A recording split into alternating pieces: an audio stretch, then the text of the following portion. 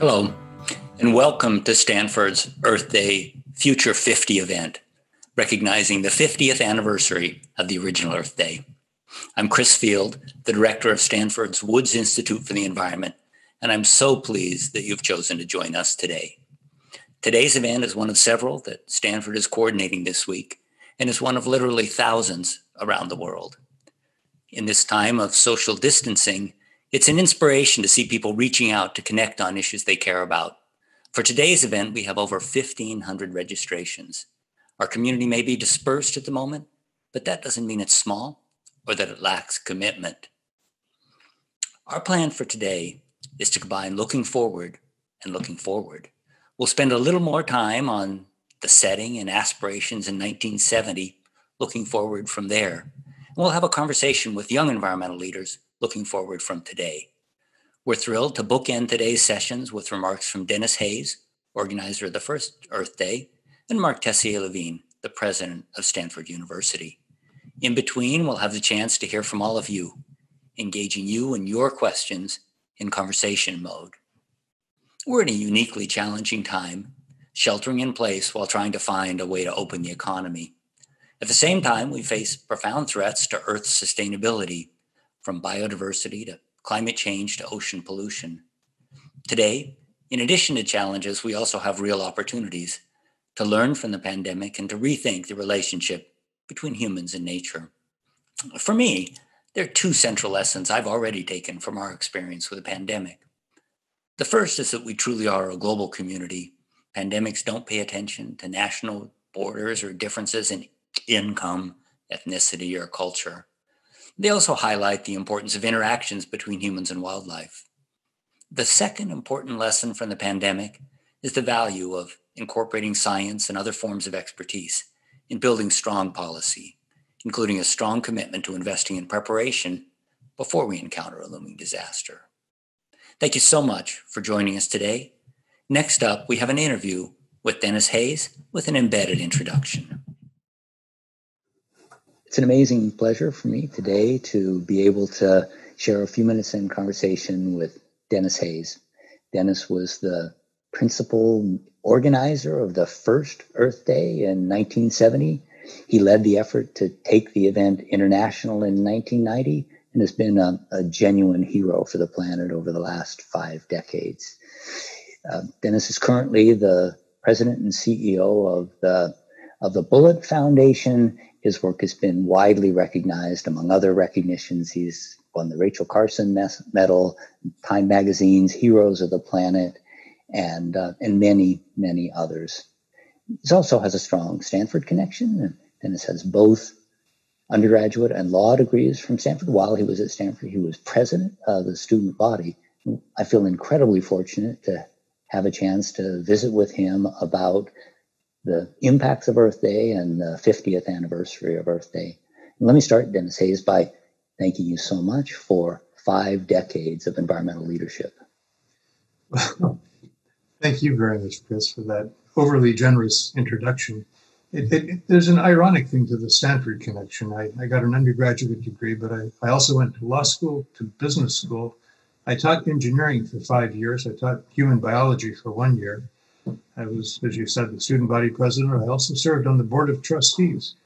When I left Stanford, I went to Harvard for 2 months and dropped out to organize Earth Day. And basically, to the extent that anyone has heard anything about my educational background, it is that I dropped out of Harvard, which I have a 2-month connection to go do Earth Day.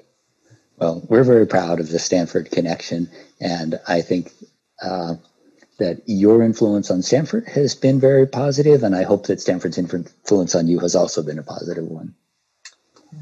Very much a turning point in my life. Let's talk a little bit about that first Earth Day. Tell us about what led up to it and led up to your willingness to take on the mantle.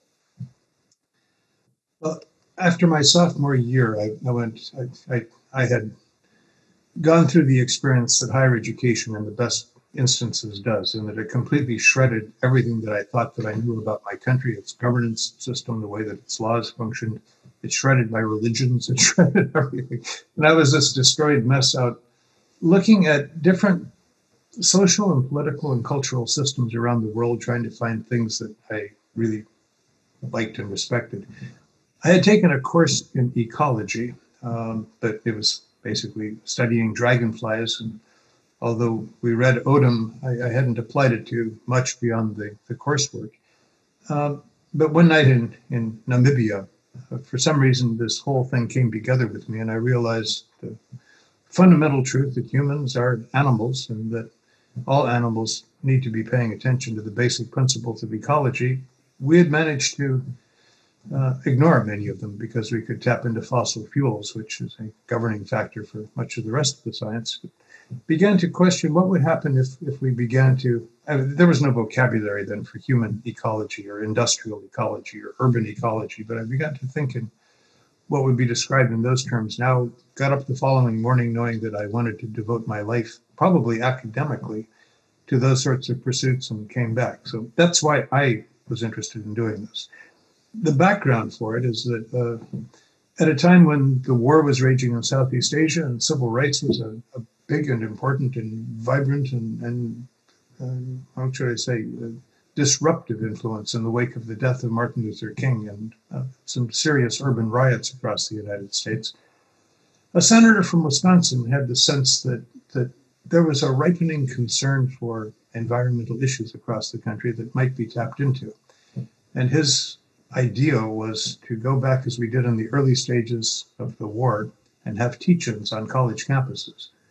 With regard to the war, that was the people that thought that it was a domino effect. If Vietnam fell, then Laos would fall, Cambodia would fall, Burma would fall, Thailand would fall.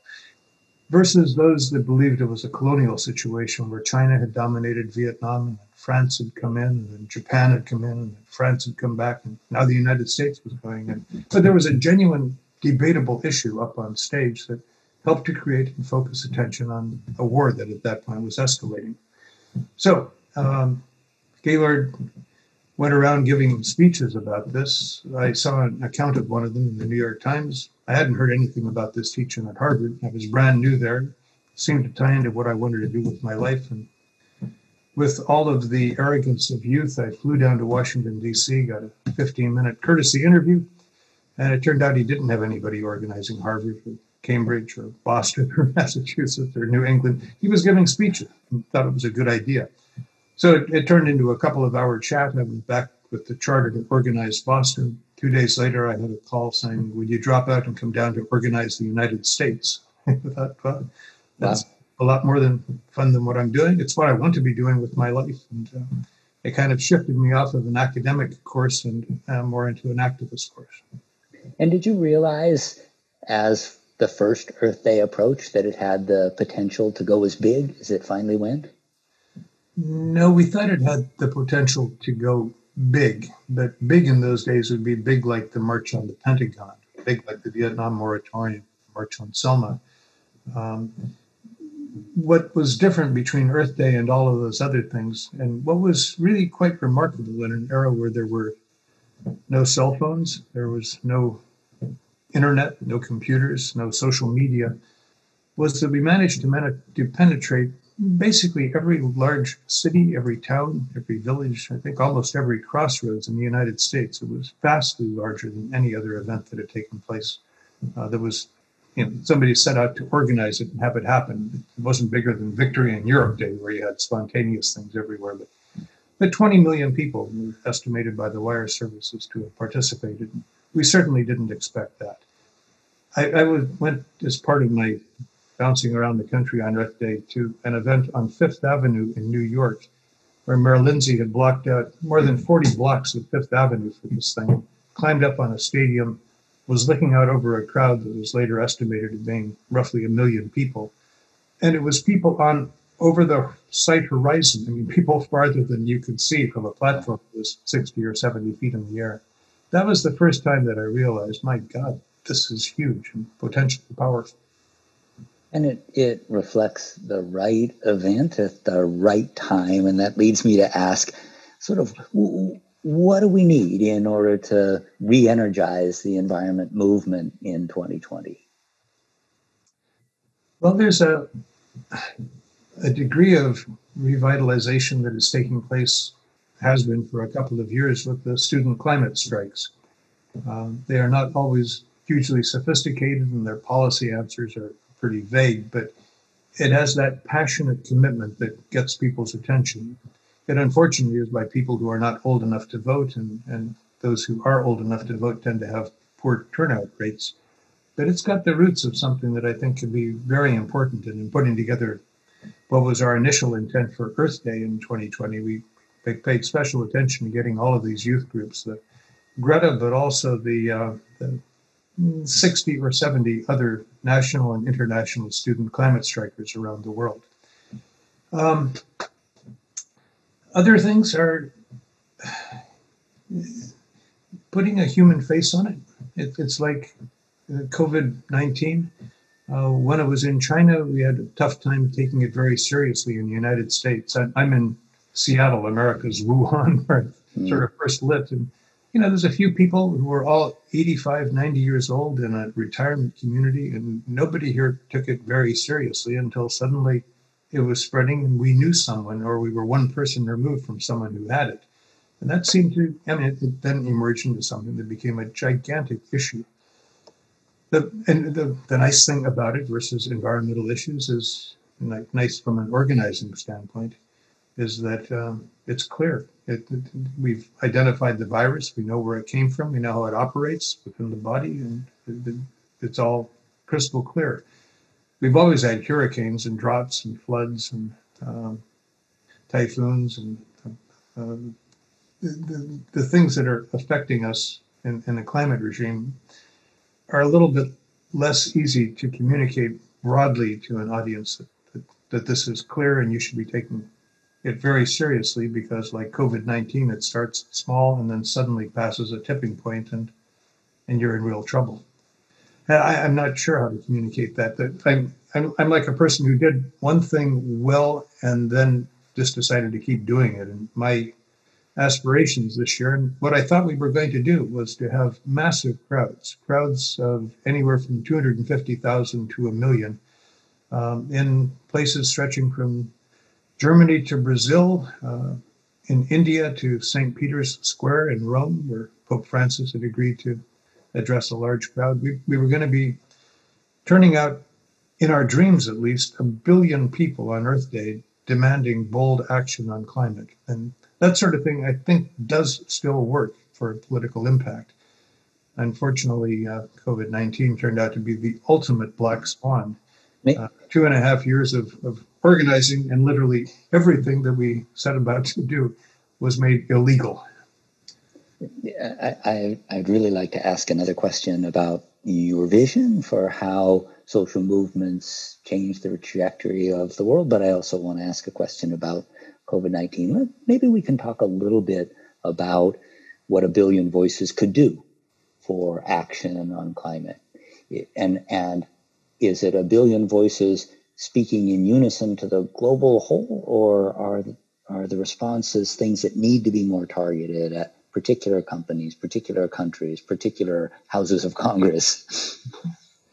And I think all of the above. I think there's enormous value in targeting some companies that have done truly despicable things. The role that British Petroleum, BP, played in beating down the climate initiatives in Washington State. I think for a company that continues to try to hold itself out as the green oil company, boy, it stripped its mask away. And as somebody who once actually held a couple hundred shares of it in my retirement portfolio, I will now drive a mile out of my way to avoid a BP service station. And the same sort of thing goes for the financial interests that have been under financing the mountaintop removal and pipelines and fracking and what have you. But at the same time that happens, I think it's necessary to have people be focusing on what their governments can do. And unlike many people in this field, I really want them to focus upon what they can do individually as well. If there's a lesson that we all should learn from a couple millennia of religions, it's that people believe things with more intensity and cling to it with more tenacity when they actually have done something themselves that is active toward that end. And it's everything from the religious sacraments of many faiths to what have you. In a sense, you can make the case that the sacramental element of recycling may be more important than the substance element of recycling, but getting people to do that. And with regard to climate, where everybody can make their house more efficient, everybody can choose the most efficient appliances, everybody can choose a better diet, everybody can choose a better automobile, and better yet, to figure out another way to get from here to there. Once you've got people making all of those changes, they are then committed to bringing society with them. And when they talk to their neighbors, they're speaking from a position of greater integrity. Their neighbors don't view them as hypocrites. Yeah, I think that the power of crowds and the power of engagement, the power of seeing that solutions are tangible, all fit together in a very compelling way. Let me close by just asking your thoughts about the really challenging situation we're in now with a global pandemic that's rearranging everything from plans for environmental activism to the global economy. And how do you think about what needs to be learned from this event and what we can do in order to be most well positioned in order to take advantage of that learning? That's a terrific question. And let me be uncharacteristically optimistic. What can we learn? Well, one thing might be that regardless of what your ideological stance is, we are in a globally interconnected world now. And there are some things that once they happen in one place are going to spread. And once they happen in one place, they have then immediate global implications. As you know better than anyone, it just makes no difference whether you burn a ton of coal in Germany or China or India or the United States. It's exactly the same thing. So you have to get the world cooperating on a solution. That's exactly what you've got with the pandemic. You can stomp it out in one country, but if you don't stomp it out across the planet, then you always have that chance of it surging back. So it's a place where there has been cooperation. My governor, I live in Seattle, Washington. We got it first here, and we've managed to tamp down the curve pretty effectively. The governor of the state is taking 400 ventilators and sending them to New York because they need them more. We want to be cooperative, and we want to be helping them.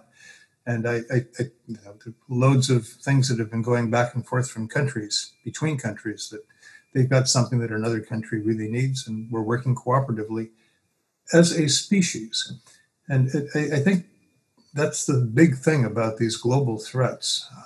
If we can come together and pursue the interests of, if you will, Homo sapiens, as opposed to the interests of ultranationalism in Turkey or in the Philippines or in India or in the United States, and view these global threats as true global threats. And if we can have something in our field like the World Health Organization that is got a little bit of power, but has a lot of persuasive ability, and that when it says something, governments genuinely pay attention and generally toe the line. Again, the United States occasionally being an exception in the current administration. Then I think that's just an enormous step in the right direction. Ultimately, I'm of the belief that having dawdled now for too many decades and produced some brilliant studies and some powerful conferences, but not very much action. I mean, we still produce more carbon dioxide every year than we did the year before, instead of less every year than the year before. We've now got to the point where we have to take some very bold actions. And that will happen only if we've got that kind of basis of huge public support that begins to demand it. So I think, perhaps unrealistically, that COVID-19 can be something that we can learn from in that regard. And that would certainly be the best possible outcome for me as someone who's seen a couple of years' work just dashed by it. I'd be more than happy if what came out of it instead was a recognition that we are one planet and we've got to address these things as a planet. Yeah, Denis Hayes, thank you so much. I don't think there's anyone who has made a bigger difference in generating public support for environmental issues than you. And I hope that we can come together in future years and see that the momentum from Earth Day really has carried on and that we're making real progress in some of the biggest challenges of our era. Thank you so much. Take care. Hello, and happy Earth Day. Every day is Earth Day to some extent. Here in my garden. In my parents' beautiful backyard. I'm in Maryland on a tributary to the Chesapeake Bay. I'm speaking to you from home, and I'm fortunate to live along the main creek that flows through the Stanford campus. I'm currently in the Waterwise Garden on campus, which illustrates a variety of different plants from different native locations that can grow in the California climate and how they can be managed using clever water management. Earth Day 1970 was a great awakening in the environmental movement in a way that had never happened before. Millions of people came together to make it clear that they care and they're willing to work. In 2020 and beyond, it's so important for us to carry on that spirit and that commitment. The two things that give me the most hope are interacting with nature, whether it's outside, in my garden, or in a park, and interacting with students. Teaching virtually over Zoom, I have confidence with every student I interact with that the earth is in good hands. Well, and I just grew up kind of immersed in the outdoors, and it became sort of a home for me. Something grounding, very peaceful, and important for my mental health and for my physical health. And in my use of the environment through my outdoor activities, I also really try to think of myself as a steward and try and be aware of the ways that my use impacts the world. For me, the coronavirus pandemic emphasizes interconnectedness. Its rapid spread around the world reflects the fact that humans are a global species, but it also emphasizes the interconnectedness between humans and nature. The virus jumped humans from a wild animal host. That jump, perhaps more than anything else, proves that the human enterprise is deeply connected to the natural world. The resilience of communities in light of COVID-19 shows that our global community can come together to fight a shared threat. And though we've still faced challenges, immense challenges with COVID-19 and all the socioeconomic fallout associated with it, it shows that we can talk to one another and make progress in the face of immense international challenges. It's been a reminder of how powerless human systems can be. But at the same time, American society and many other places around the world have really resolved to take an economic hit to protect the most vulnerable. And that gives me hope that we can come together as humanity to protect not just the most vulnerable, but really everyone who will be addressed by climate change. Without a doubt, sheltering in place provides some extra opportunity to think and learn, but it also provides an extra opportunity to do.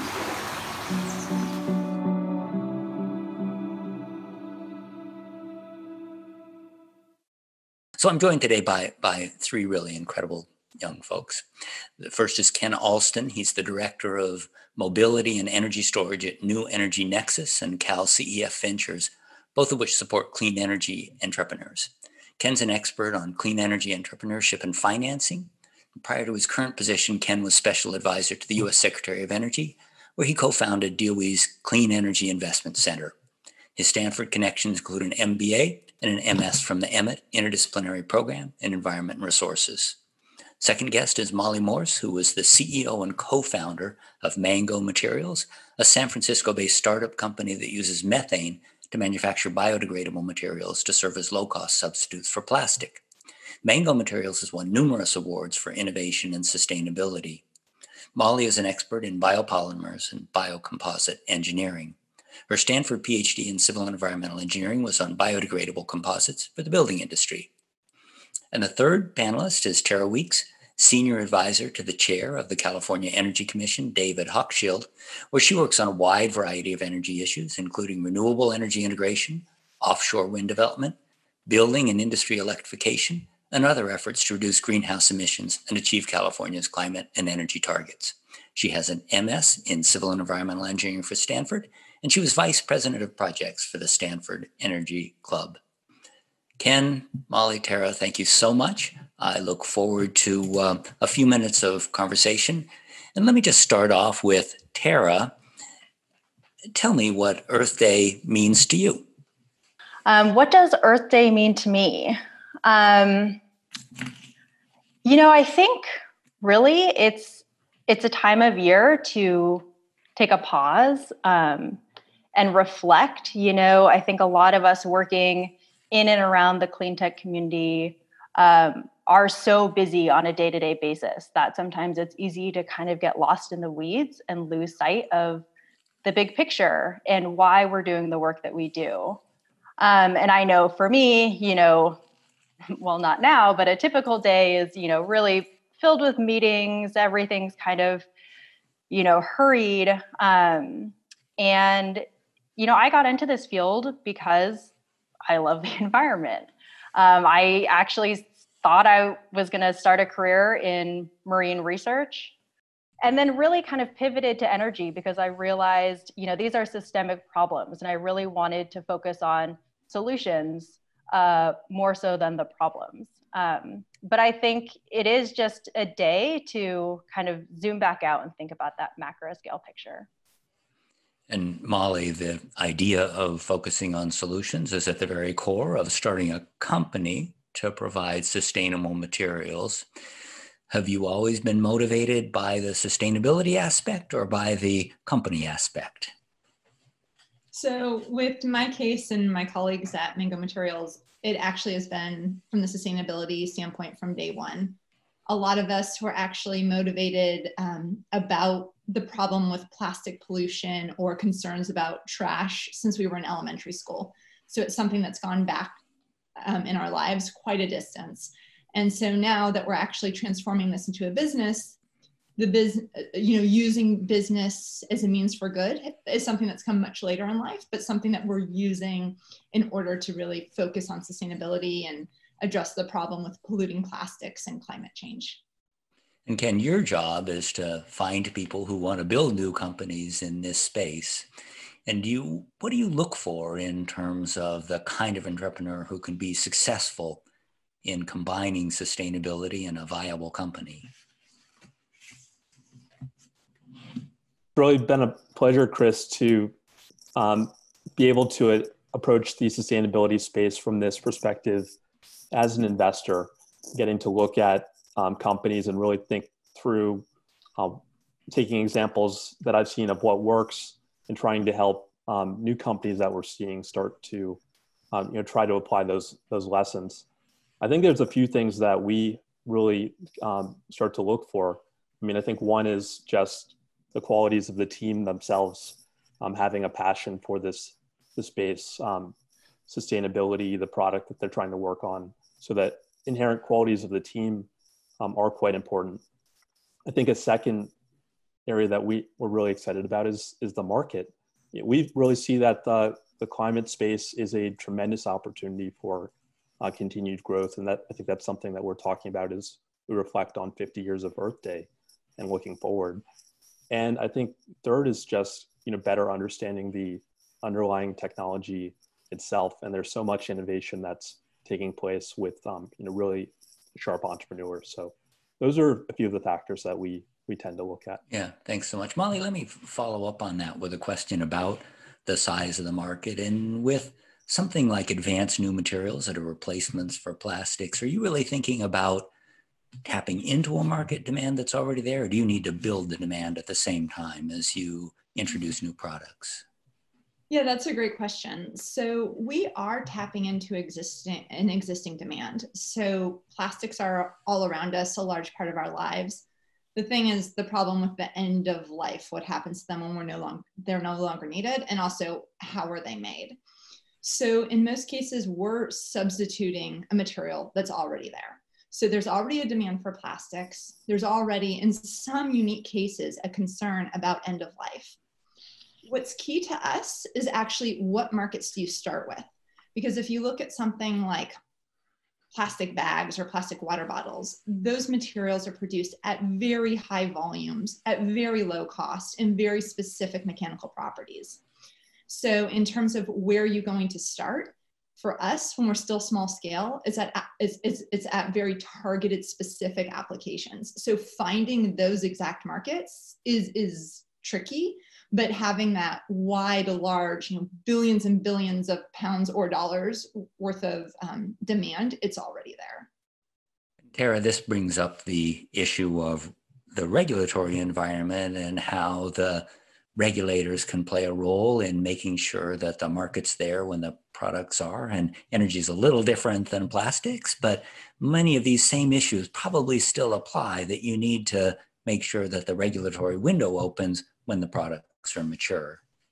Oh, absolutely.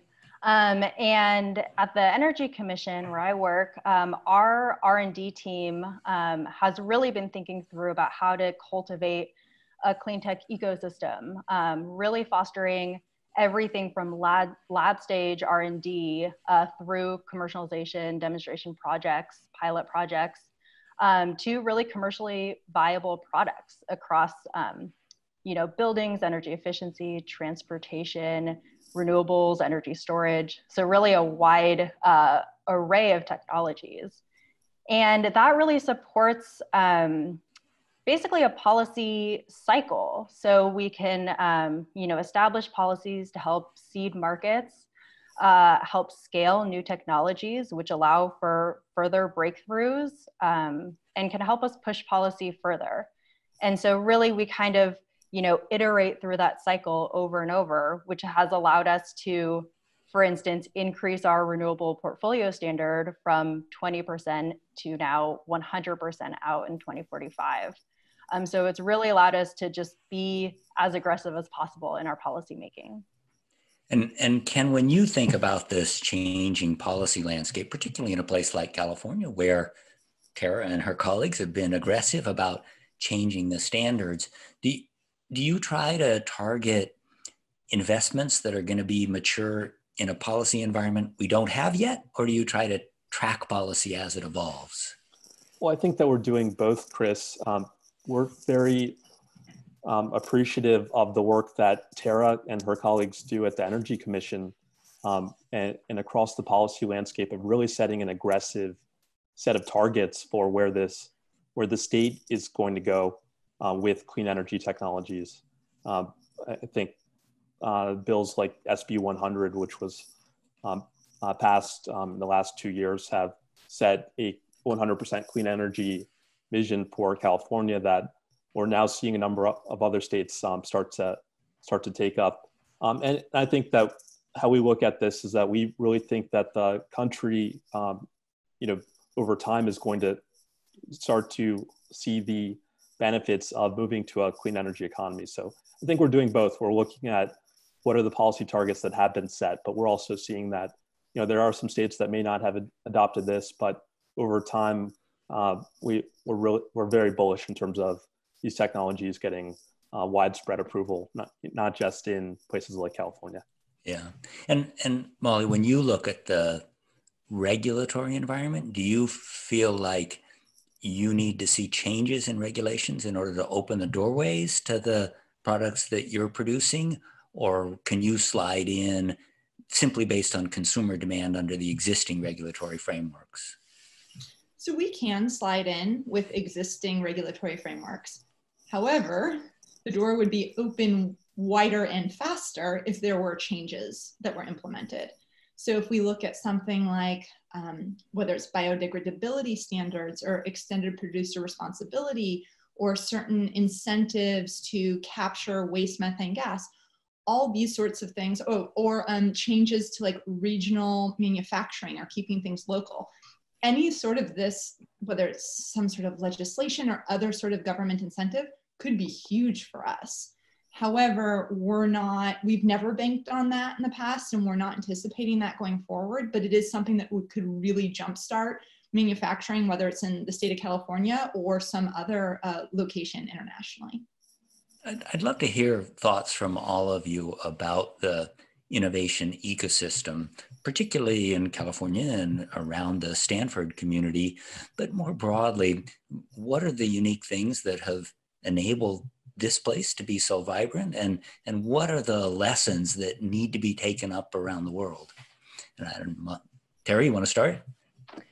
Sure. Well, I guess one thing is, just really keeping a finger on the pulse of what's happening with private capital. And I think that the head of our R&D division has done a fantastic job about staying up to date with what's happening in Silicon Valley and elsewhere across the state, and then really looking to fill the gaps for, say, riskier investments, kind of less sexy technologies, things that, maybe aren't as popular amongst the VC and other funding communities. One other point I'd like to say is, we are a large state and a really diverse state. And so another thing that I'm proud of with our R&D work is that we have hubs across the state, including Central Valley, Northern California, Southern California, to really foster entrepreneurship in all pockets and regions of the state, and to really prioritize supporting entrepreneurs who represent California. So that means, you know, women, people of color, people of all different types of backgrounds, veterans, you know, so really just trying to support as diverse of an ecosystem as possible. Molly, your take on the ecosystem issue? Yeah, so this is something I find really interesting and I think quite a bit about. So the basic foundational technology, the scientific inspiration for mango materials was actually part of my PhD work at Stanford University. It came out of the lab of Sarah Billington and Craig Criddle in civil and environmental engineering. And I can guarantee that this would not have happened somewhere else, and our company wouldn't have gotten off the ground if we were in a different location. And we get this question from investors all the time, like, you're in the San Francisco Bay Area, it's so expensive, like, can't you be somewhere else? And my answer to that is, right now, at the stage our technology is, definitely not. We need to be here where these new radical kind of maniac ideas are seen as normal, they're seen as typical, and this risk is rewarded. However, our technology is biomanufacturing. We take waste methane gas, we feed that to bacteria, and we produce a plastic replacement. This is manufacturing, and often the people who really truly get what we do are often in places like the Midwest, like rural farmers often instantly get what we do. So we get that question, like, why aren't you in, you know, the hog farms of Nebraska, Carolina? Yeah, exactly. And I think there are reasons why we really should be there first. And we're looking for a site for our full commercial plant right now, which is still in the future. I'd love to keep it in California if I could, but there might be incentives to be located elsewhere. So to start off that technology when it's new, when you're trying to find the product market fit and you're trying to scale it up and you need engineers who can think about things completely differently, or you want to make polymers on Mars, like, being in the San Francisco Bay Area is a unique ecosystem.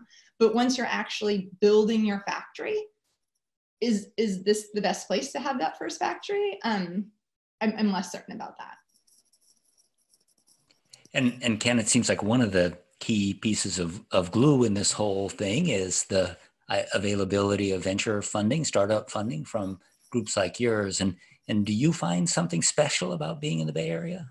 I do. And I think, Chris, you know, one thing that comes to mind, you know, certainly funding is an important part of the mix, but just taking a step back, we do stand kind of on the shoulders of past work that's been done by the federal government and by national labs and by colleges and universities to really sponsor R&D work that helped to create such a vibrant ecosystem. So places like the 3 national labs that we have here in the Bay Area, at Berkeley, at Stanford, and at Livermore, are great centers that continue in terms of helping this innovation ecosystem for a number of decades. On top of that, that enabling environment connects into other factors like great talent that we have coming out of the colleges and universities in this area, as well as then on top of that, having places like Sand Hill Road that are a source of funding. Now, startups and entrepreneurs in this space have a lot of other sectors that that are kind of eyeing them, and it can be hard to keep people squarely focused in the clean energy sector. So that's maybe one of the challenges that we have as investors, is hoping to create that enabling environment. But all told, this is a fantastic place to be getting one start as an entrepreneur. But one of the challenges with energy and clean tech is that it scales differently than a lot of the typical tech industries, and you can't really imagine doing heavy manufacturing or electricity production just in Silicon Valley. And what are your thoughts about the ingredients we need in order to have the the mix and the idealism and the innovation here equally relevant in the middle of the U.S., in the South, in Africa and South America. This needs to be a global innovation enterprise. Yeah, agreed. And I think that, this absolutely needs to be a global enterprise. This needs to be a set of activities that take place in all parts of the country. I think that, just getting back to this point on having, really great support from government and other forms of capital that can take risks and not necessarily need return on their capital. I think that's incredibly vital. Prior to this role, I spent 4 years working at the U.S. Department of Energy in programs like the loan program at the DOE, which helped to fund some of the first large-scale solar plants in the U.S. For example, that was capital that ended up ultimately creating an industry that's seen great returns. But at the time, those were types of plants that banks would not want to fund on their own. So I think just examples like that of having, whether it's governments, whether it's nonprofits and foundations, other NGOs that can step in and play that role, that can be incredibly helpful in creating that enabling environment. And we are in a uniquely challenging time now with the pandemic. I wonder, Molly, how you see the pathway out of the pandemic as either making your mission more or less complicated. Do you see some opportunities at the same time there are challenges? I do. I see, well, I'm a perpetual glass half full person.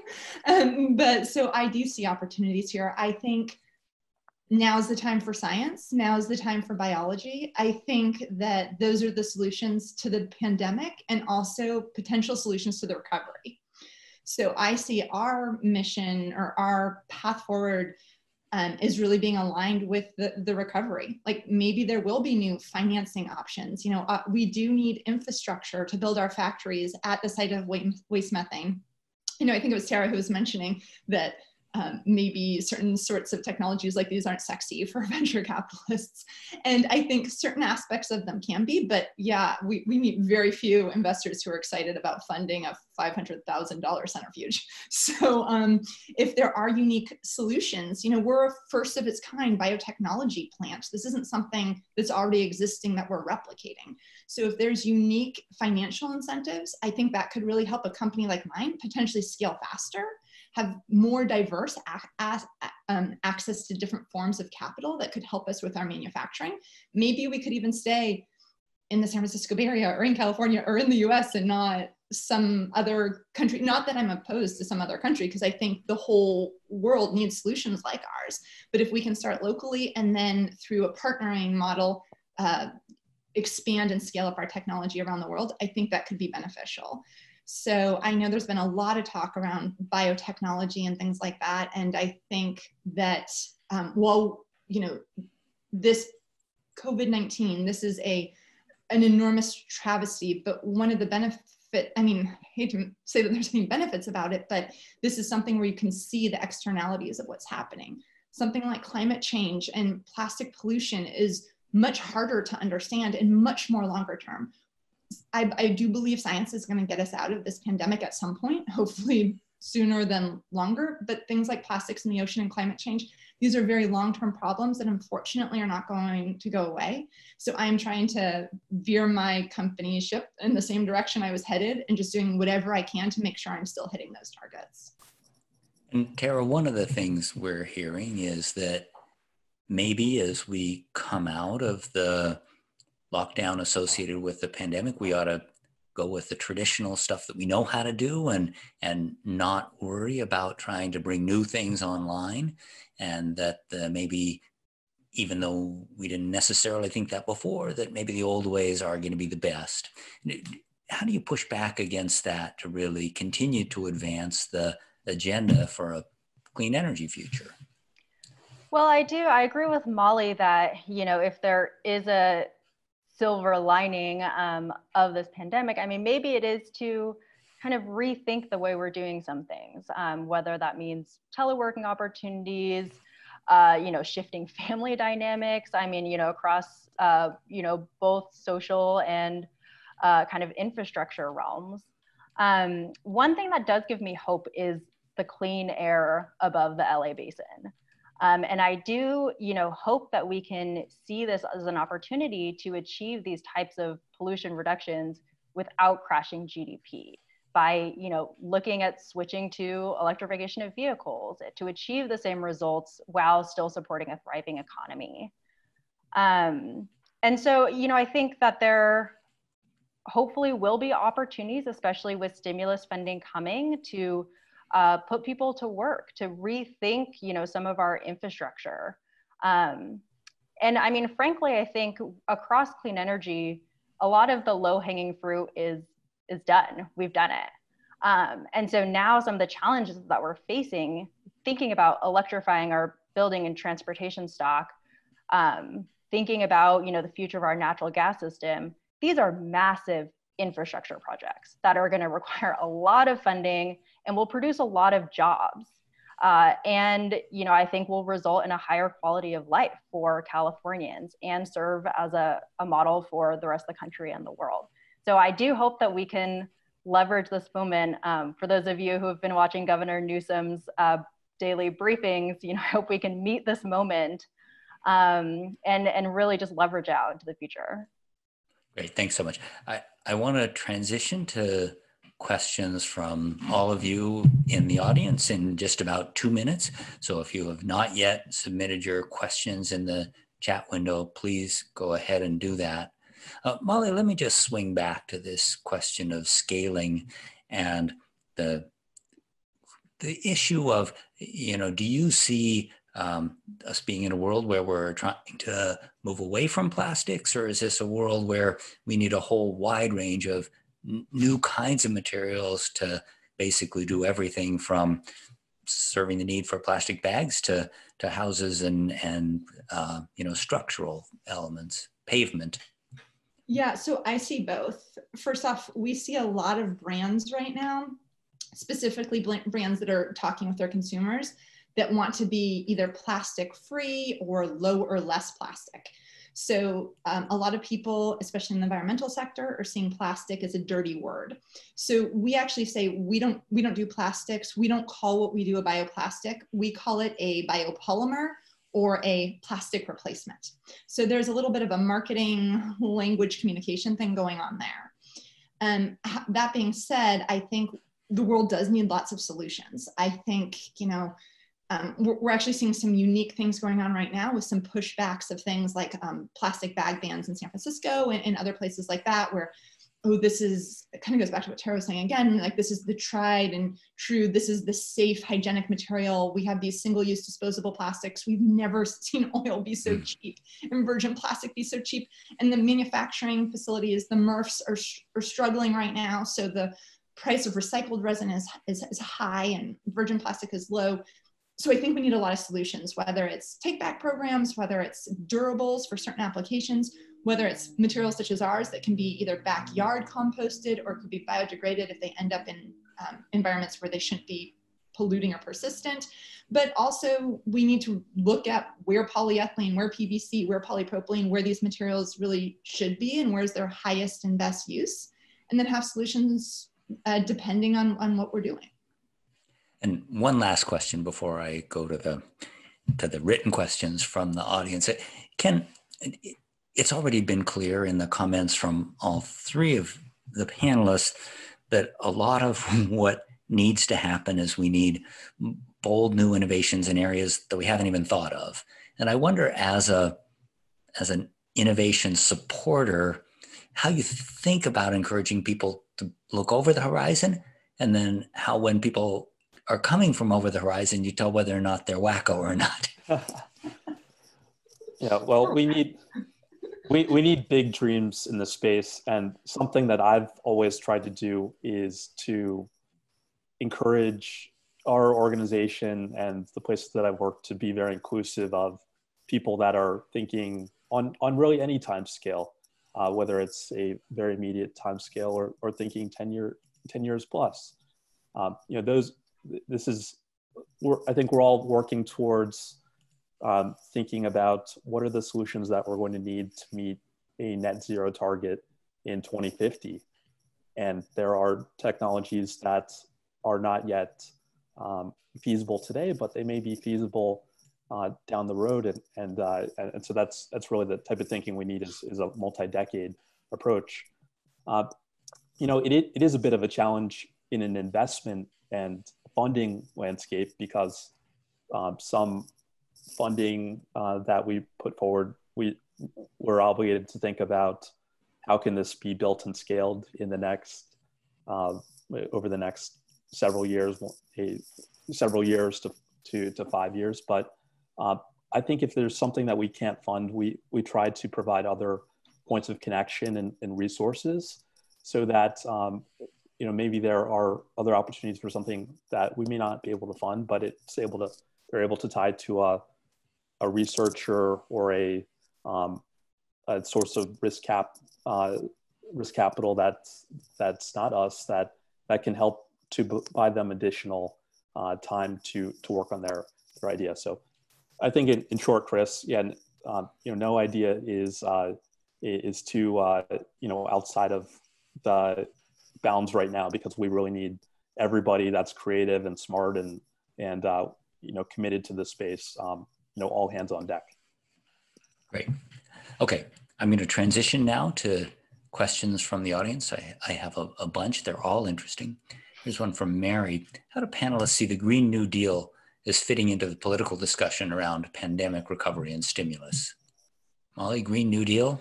Yeah, I think it's really interesting. I'd love to see that be part of it. I do see it being very controversial. I think we've had some politicians sort of discussing that as well. I mean, you could imagine a world with the recovery, or even now, incentives to certain technologies or certain companies, like, oh, if the airlines are being bailed out, is there an incentive for ones if they make certain commitments to certain types of fuels or something like that? I think you could imagine a world, and I'm very optimistic that we could have something like that. But you see massive political backlash going on right now with that. So kind of like I mentioned before, it's something I would personally love to see. As the CEO of Mega Materials, I would love to see it. At the same time, I'm not 100% counting on it. And Terra, how do you think about where you might expect to see stimulus funding, especially, and would it be more helpful if it was in the form of a Green New Deal or like a major infrastructure package? Yeah, I mean, I think any opportunity we have, again, to think about not just rebuilding our economy, but rebuilding it better. We need to be forward looking right now, not just thinking about the next 6 months, but, be looking out 50 years. And, I think just as a proxy, the idea of after hurricanes, we tend to rebuild our homes and infrastructure exactly the same way. And you hear about neighborhoods and cities that, are just decimated over and over and over again because nothing has changed. And I think this is an example of that type of thinking on a massive scale. And, I hope we can look to the precedent that ARA funding set to really help kickstart, the large scale renewable industry, which was successful in a lot of ways. So hopefully I think we can take some lessons learned from there and just be smart about the money that we're putting back into our economy. That's great. Ken, I want to follow up with a slightly different question that also speaks to this question of stimulus funds. And Anders says, it seems that VC investments in climate tech have not grown proportionally to the size of the problem. And is there a way that VC funds should be aligned better with whatever stimulus is coming from the government? Yeah, well, I think on that question, Chris, having signals from the government of being able to provide stimulus, I think is example Terra just mentioned of the ARA funding, which came out of the Great Recession and helped to jumpstart a new boom in this space.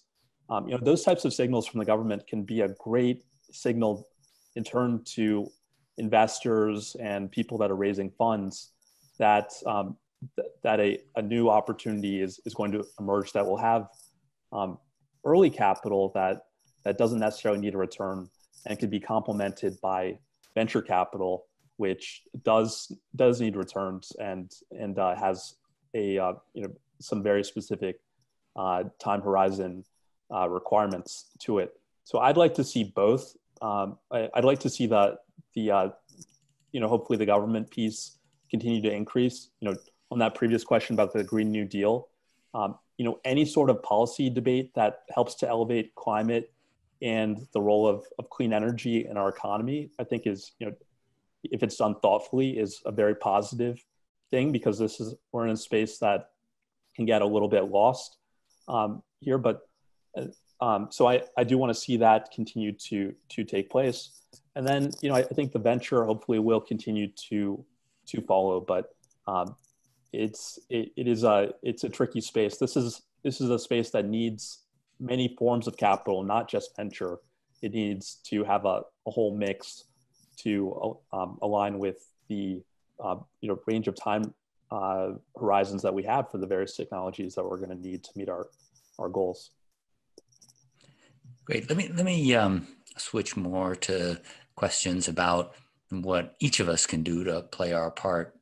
Is a question, maybe for Terra. Are there things ordinary people can do to help promote renewable energy use? It's a good question, and it's challenging. I think the standard responses are, try to put solar in your house, switch to, high efficiency light bulbs and technologies in your home. But I think talking to the Stanford community, maybe a more appropriate response is work in the field. And, especially in government, we need people who are committed to this cause. And my boss, Chair Hochschild, really loves to use the term fire in the belly. We're looking for, people with all types of skill sets and backgrounds to help us, fight this fight, because it is still an uphill battle. There's a lot of work that needs to be done. We need creative thinking. And there are a lot of opportunities to, maybe not spend your entire career in the public sector, but engage with policy, understand what's happening, with regulations too. It's, maybe not as catchy and alluring as things like the Green New Deal, but things like building efficiency standards and appliance standards. That's what's really driven energy reductions in California. And so, at least try to engage with government to the extent possible. And, I hope especially current students think about careers in the public sector, or at least getting a couple years experience. So in 2020, it's really, really important to have a job. And it's even more important to have a job that you feel good about when you come home at the end of the day. Here's a question about the pandemic from Apala. During the current pandemic, a number of people are telecommuting. Is there a possibility that companies might consider that telecommuting, part-time or full-time, for some of their workers might actually be a feasible and attractive alternative in the future? And I'd be interested to know how each of you feels about telecommuting as you've been doing it over the last several weeks. I'm happy to jump in. So, I think this has been such an interesting time in terms, as we think about the future of work and telecommuting. I think that there's been so many different views that have been expressed in the past about whether people need to be available in person to do the best work and collaborate, or whether that can be replaced by telecommuting. I think that we've seen that the technologies that can bring us together are much more robust than we might have realized in the past. And we're also quite we're doing a great job, I think, of adapting to, things like Zoom, where we may have had a in-person, conference in the past. So I think just, seeing the range of technologies that can help people from all different parts of the globe come together. There's some strengths to that may not have been present before, when we were rushing to catch the train and commute an hour back and forth to jobs and kind of losing that time, not necessarily having time with family and at home as much as we would like to. So I just like that it's given us a, if there is a silver, one other potential silver lining is that it's given us another perspective on, what it might be like to telecommute and working that into our bag of potential, work options. I think for me, probably the most important lesson from the sheltering in place experience, it isn't necessarily about telecommuting. It's that it's worth thinking about doing things differently, because you may be able to come up with a better way to do it. Yes. Other thoughts on the telecommuting in particular? Molly, Terra? Yeah, I found it interesting. I actually do have historically telecommuted a bit. I've traveled a ton for work. I go into the lab, I go to our field test site routinely, historically. So now only working from home. So I think I'm one of the few people that actually did a fair amount of Zoom meetings before this began. But the one thing I found interesting is in the transition to all the Zoom meetings, I've had more Zoom meetings, like video chats with people that I historically haven't. So I gave a couple of interviews recently, just like this, where I was talking to the person in Europe about plastics or whatever. And historically, I'd always do those just with my ear, just audio, no visual. And it really is different one-on-one, talking to the journalists like this. And I could see them, I could see their physical response. It was really different. Like at the end of the hour session, I felt like we were friends. Whereas even though I would have had that same discussion, I would have given the same responses verbally. There's something about actually seeing the person that was very similar, probably not as good as if we were physically at an event together, but it was pretty darn close. And when they're in Europe, God, it was so much easier. So I think it is really interesting how things could change. A lot of our work that we do a lot of my workers couldn't telecommute long term. But some of us could. So I think there are some things that are changing. It's something I've always been intrigued about. I believe it was Google who didn't really allow much working from home because they did a bunch of analysis and realized people weren't as productive. And I think there are some reasons for that, but it's something I'm very fascinated with. And I'm a huge proponent of what can we learn from this? Are we doing things the best way anyway? I love learning new things. I would love to hear a short comment from each of you. This was reflected in a question about, even though this is before you were born, how do you think about Earth Day in 2020 as addressing different issues and different possibilities than Earth Day in 1970? Terra, you want to start? Yeah, I guess one way that I would say it's different is that energy is so ingrained in everything that we do now. I think in previous decades, thinking about energy was kind of a siloed topic. But now, talking about social issues, the future of work, innovation, transportation, everything is kind of coming together. And I think, just maybe thinking more holistically about these issues, trying to break down silos between sectors, and just ensuring that the solutions that we're working toward really are comprehensive and systemic and kind of all fit together. Great. Ken?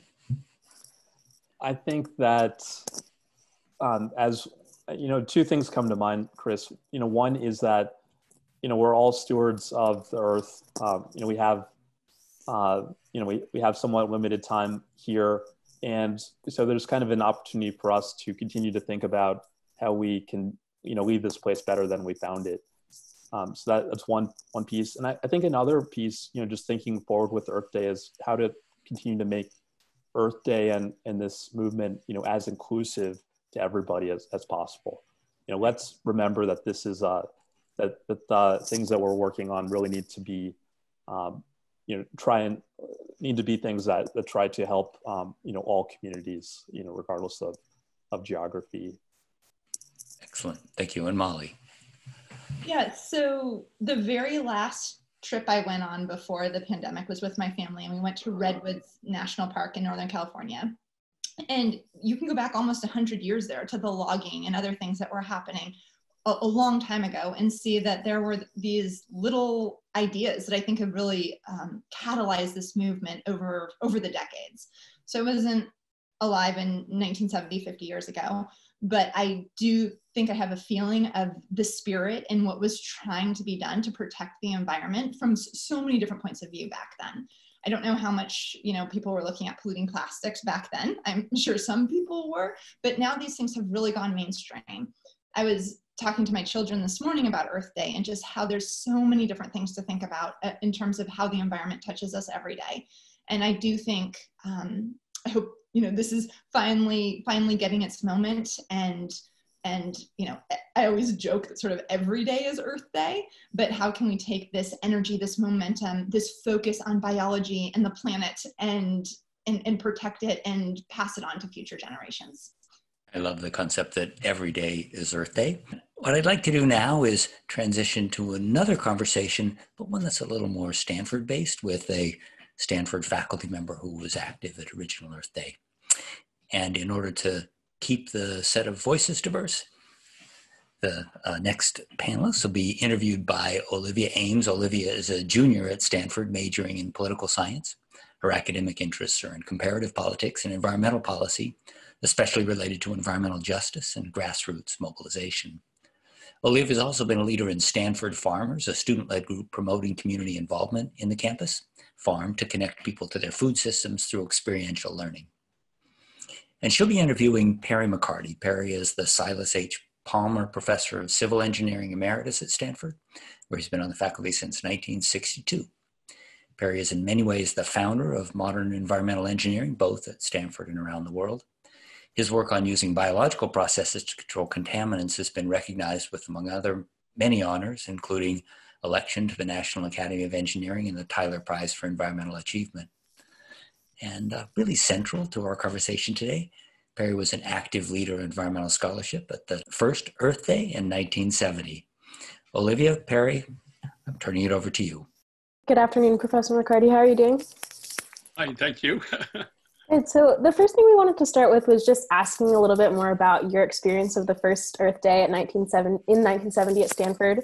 We also heard you did a little bit of the earliest tabling in Stanford at White Plaza for Stanford people, so we'd love to hear about that as well. Well, as Denis Hayes indicated, the Earth Day in 1970 was a response to the Vietnam War crisis. That was, students were protesting all over the country. Stanford had many of its windows were knocked out and filled with plastic, so that we couldn't see through them and so forth. So Earth Day 1970 was then a glorious coming together of students from all disciplines. Something for a change was uniting us rather than dividing us. I'd like to indicate some of what happened, and certainly Earth Day 1970 bloomed from an increased public awareness that of the faculty, of the people throughout the United States, of the many threats that were coming from environmental problems. And I'd like to just talk about a few of those. For example, 1950, refractory synthetic organics, something new in the environment, was reaching water supplies and treatment plants. When I came to Stanford, San Jose would just build its first reclamation plant, sewage treatment plant, and outside, and the foam buildup about 15 feet tall was blowing all around the neighborhoods. Groundwater's contamination, groundwater downstream from septic tanks was becoming, whenever people draw it out, the foam would just bubble. Chanute, Kansas, 1956, had one of our first really droughts. The stream dried up. And so to get water supplied for the people, they put a dam downstream of the wastewater treatment plant. The water went up to the from the wastewater treatment plant to the water treatment plant. And so people were drinking that. And when you looked at the head of the drinking water, looked like it was a nice glass of beer with a big foam on top of it, but it certainly didn't taste like beer. 1950, Hagen Smith made a discovery that the smog, the terrible smog that was going on in Los Angeles, was coming not from factories and so forth, but from automobiles. And the photochemical smog, he defined, was the source, which was a big breakthrough there. 1956, the Minamata disease in Japan ended up with many crippled children from eating fish that was contaminated with the methyl mercury, a new episode there, which sort of was very surprising. But when we started looking around the United States, the chloralkali plants here in California and mercury mining and so forth, we found it was not just there, but it was here then. It was 1958 that Charles Keeling became concerned about what was happening to all the fossil fuels we were burning, and started measuring the CO2 on Mauna Loa and Hawaii, CO2 buildup in the atmosphere, and was showing it rapidly increasing. And he called at that time about talking about the warming climate that was being resolved. So that was back then, 1958. 1960, the Public Health Service detected chlorinated solvents and other chemicals in groundwater and raised a very strong concern about that. Of course, nothing was done. 1962, Rachel Carson came out with her Silent Spring and indicating that the organic chlorinated pesticides we were using was causing devastating impacts on the egrets, pelicans, and the eagles. So Paul Ehrlich then in 1968, that's when he came out with his book on the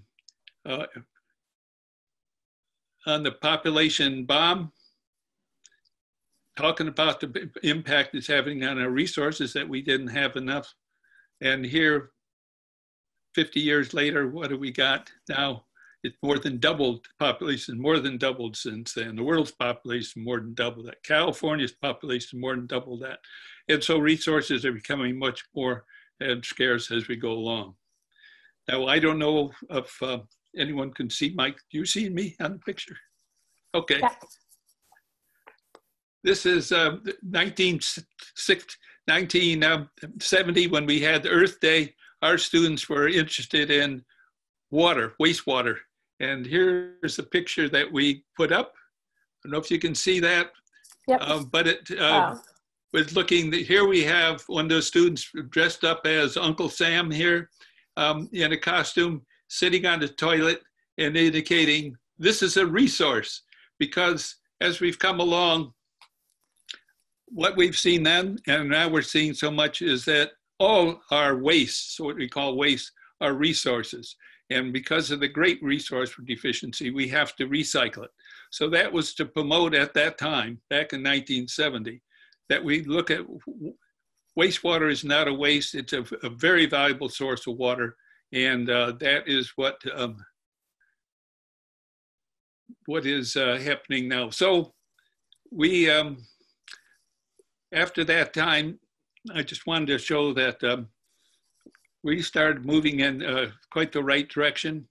And I think we're started so much.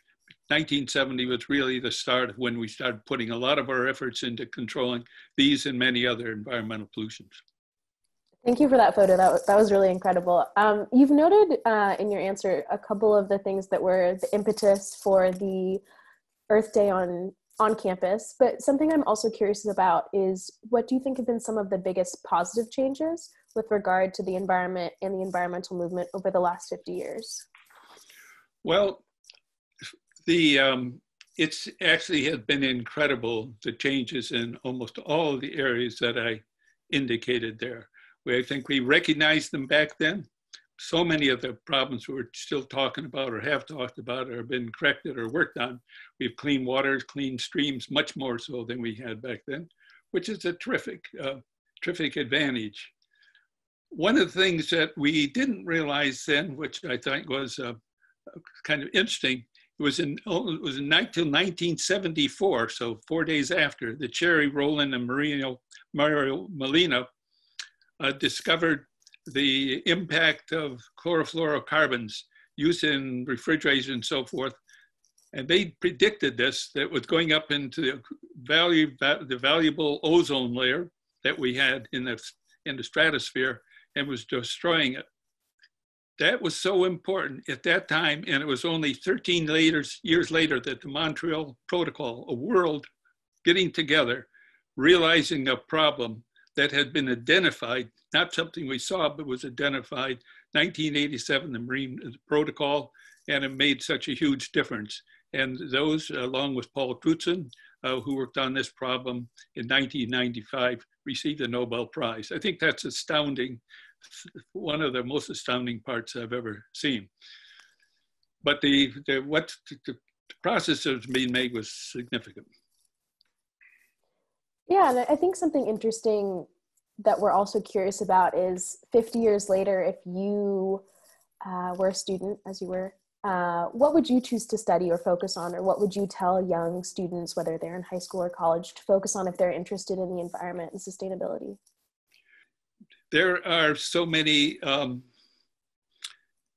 there were so many problems that you can work on, but I might say, of course, the biggest problem we have now, it's been worked on and so forth, is the climate change. We've been moving that sign, but it is so much yet to do, so far to go, and people from all walks of life need to focus on that. So I'd say that is the major thing we want to do.